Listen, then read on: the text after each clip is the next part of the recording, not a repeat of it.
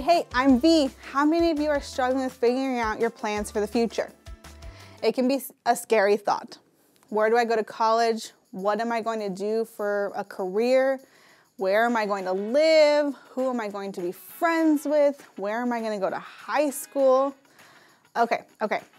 I'm not trying to scare you off, but if you're feeling those, just know you're not alone. We all go through life having those same questions. And if you're thinking you've got everything planned out, have you talked to God about those plans? You might have the right plans, but only God knows the right path you're going to take. God created each of us with a calling and a purpose, and sometimes we make our own plans and they don't line up with God's plan for us. In my life, I studied to actually be a nurse. I went to med school. I actually got a certificate in it. I thought that this is what I'm gonna do. Yep, this is gonna be my life. This is what I'm gonna do. And now I work in ministry.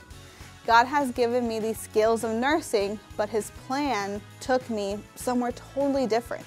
The important thing to know is that God has a plan for you. Even if you're not sure you know what it is yet, it's there. He made this plan when you were created. So even if your plans change, just know that God makes it work for the good of those who are followers of Jesus. We see that in Romans 8:28. And we know that God causes everything to work together for the good of those who love God and are called according to His purpose for them. Romans 8:28. As followers of Jesus, we are called according to His plan and purpose. And if you're not a follower of Jesus, I want you to know that God has a good, pleasing, and perfect plan for your life too. He wants you to live in the plan He created for you long ago. But the first step to knowing His plan and purpose for your life is making Him the leader of your life. So today, be open to hearing my words. Today, I want you to remember this one thing. We are called. I think we all want to feel called to do something and know that we have a purpose. That's human nature.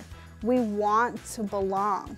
When we put our faith in Jesus, we are the church and we are called.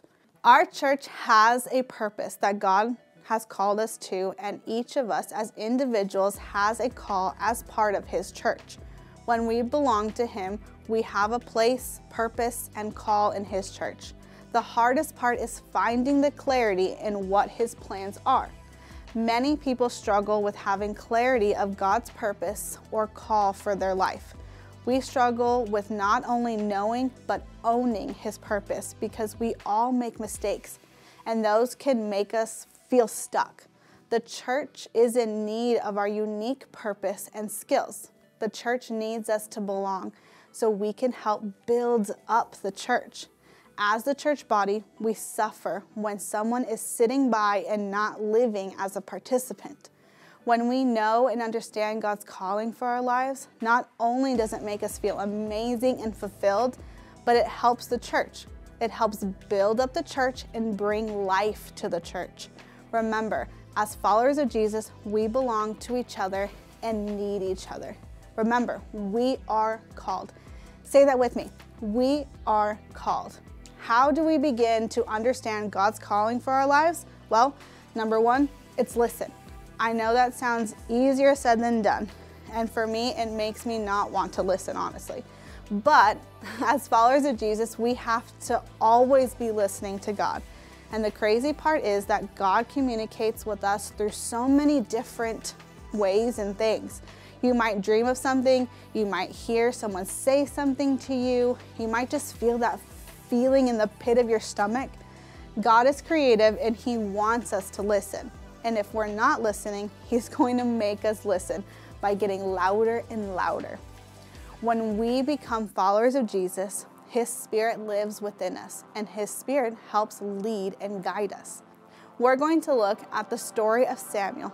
Samuel faithfully performed his duty every night in the tabernacle. Let's read his story. Meanwhile, the boy Samuel served the Lord by assisting Eli. Now in those days, messages from the Lord were very rare, and visions were quite uncommon. One night, Eli, who was almost blind by now, had gone to bed. The lamp of God had not yet gone out, and Samuel was sleeping in the tabernacle near the ark of God. Suddenly the Lord called out, "Samuel!"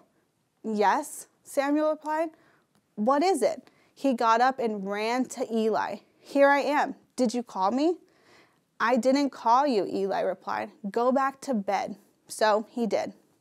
Samuel had heard a voice calling out his name. He ran to Eli because Eli was the only other person there.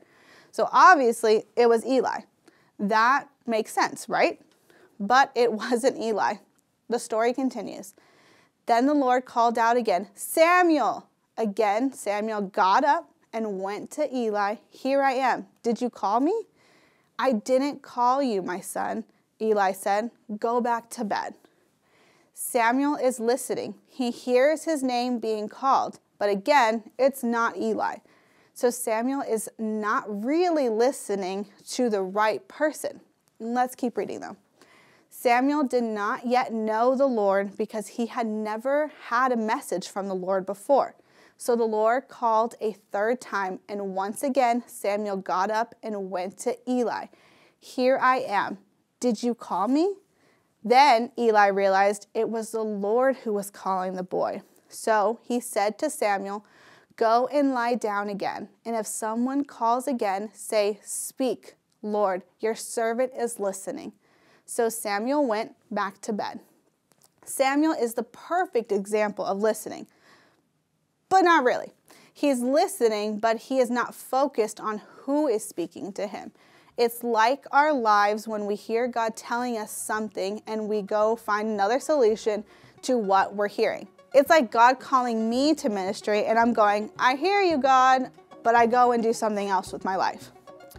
God wants us to focus on and listen to him. To do that, we must have a relationship with him first. We have to make Jesus the leader of our lives so we can have the right relationship with God. Then we can focus and dig into what God has planned for us. Remember, we are called. Say that with me. We are called.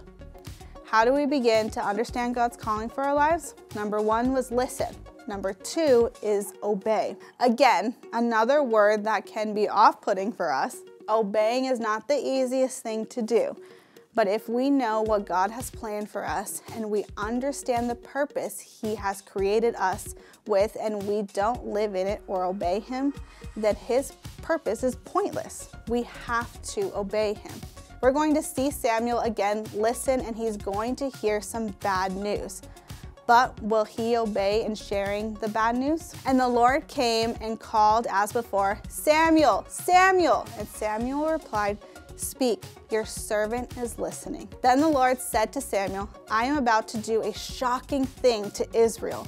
I am going to carry out all of my threats against Eli and his family from beginning to end." God trusts that Samuel will listen to him and obey him.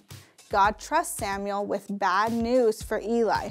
And the very next day, Samuel tells Eli the bad news. He completely obeys God, and we see that in 1 Samuel 3:18. So Samuel told Eli everything. He didn't hold anything back. "It is the Lord's will," Eli replied. "Let him do what he thinks best." 1 Samuel 3:18. Samuel doesn't hold anything back. When it comes to our lives, we want to feel we have purpose and that our lives have meaning.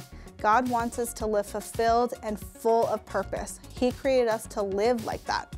It's his plan for each of us. Remember, we are called. God has a calling for us, and we have to listen to him to know and understand what that calling is. And as you begin to understand God's calling for you, obey him and live in that calling and purpose. When you begin living in the call and purpose God has for you, you have excitement to live each day. When you realize and recognize you're part of the church, you will be invested in the church. And as you do that, you build up the church. Rather than living with an internal struggle, you will live with confidence in Christ. And others are going to see your life transform and wonder what you're doing different. They're going to want what you have, and you'll have the opportunity to share with them the love of Christ. Our memory verse is a great reminder of how we can belong and help others belong. Start practicing it and putting it into memory. Let's say it together now. Matthew 22:37-39. Jesus replied, "You must love the Lord your God with all your heart, all your soul, and all your mind. This is the first and greatest commandment. A second is equally important. Love your neighbor as yourself." We are called. Say that with me. We are called. Your challenge this week is to be like Samuel. Every morning, just tell God that you are listening for him and his purpose for your life.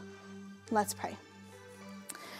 Dear God, whether we know our purpose, whether we don't know our purpose, just help us wake up each day this week and just be obedient and trust you, and just let us open our ears to whatever you have for us, whether that is how to live out our purpose or whether that is to discover our purpose. We know that you have a perfect plan for our lives, and we can't wait to start living it out for you. Amen. Remember, we are called. We'll see you next week.